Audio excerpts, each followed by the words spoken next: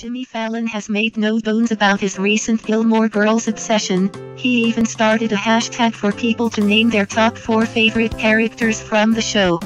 So on Tuesday night, as the clock ticked down to the long-awaited Netflix debut of Gilmore Girls, A Year in the Life on Friday, Fallon had cast members Scott Patterson, Liza Weil, and Sean Gunn on The Tonight Show. More than anything, Fallon wanted to know the final 4 words of the show, since creator Amy Sherman-Palladino has said that the Netflix revival allowed her to finally end the show on her terms.